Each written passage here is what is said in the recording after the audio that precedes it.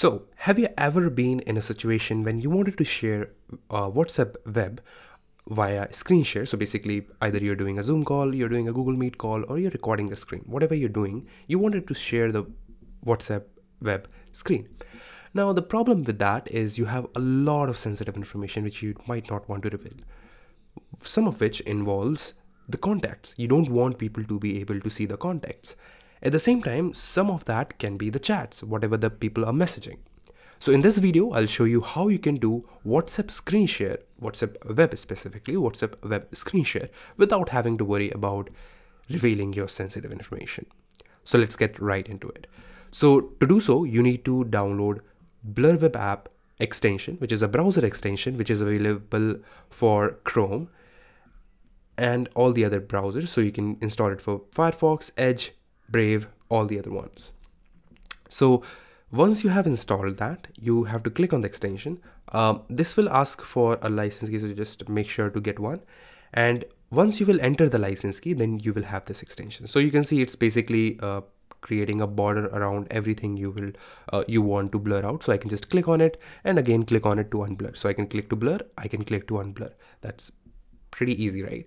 So let's see how we can hide these contacts. So one option is, of course, you can go one by one hiding them out, but we want a very easy approach to this. So I just want to hide all the contacts because I don't want to show them, right? So in that case, what I will do is I will use the blur area feature, click on this blur area, and then select from here to this side.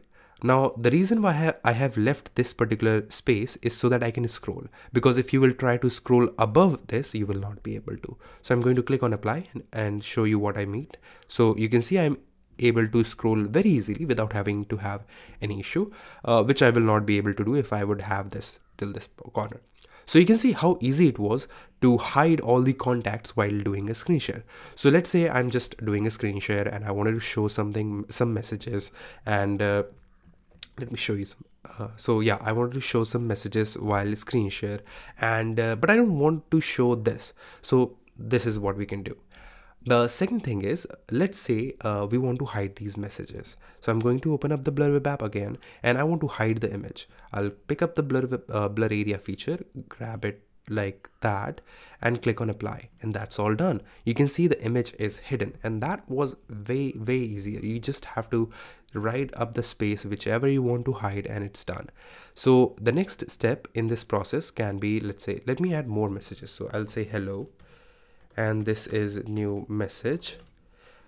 Okay, so you can see what is happening is, if you will add more message, this can go like for example down. So in that case, you have an option that you can actually move it around. You can hide something else.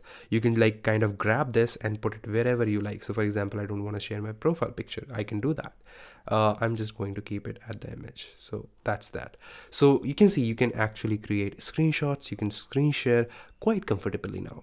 So if you have any questions, do let me know, and thanks for watching.